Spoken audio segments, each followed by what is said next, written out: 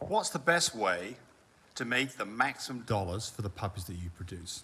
Well, number one, choose the right breed. And if you're not sure about this, go look on places like puppyfind.com and find out what dogs are selling for. Get an idea about what the market is. The second thing is choose the right female. You want to get a dog that is close to or at the breed standard. You can find that out by going to akc.org and looking at representative dogs to make sure the structure's right. Then the third one is to mate to an appropriate dog that produces the right colors.